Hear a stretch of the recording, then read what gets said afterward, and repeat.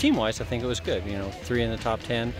Would have hoped for that on the guys. I mean, I think Rune obviously had a good day, and Mods, he seemed like he struggled a little bit, but still, second place isn't that bad.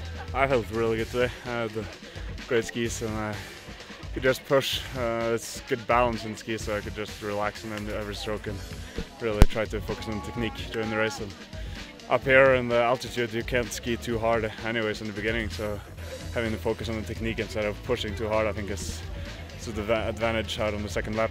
Gotta push it in!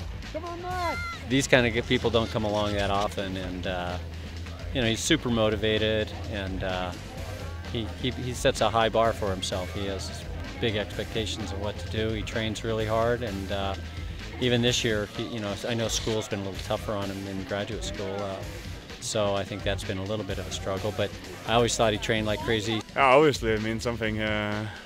I'm a competition man, so when I hear that I'm fighting for something, you know, then that's always in the mind. You want to take that too. So I'll hope for another win this season.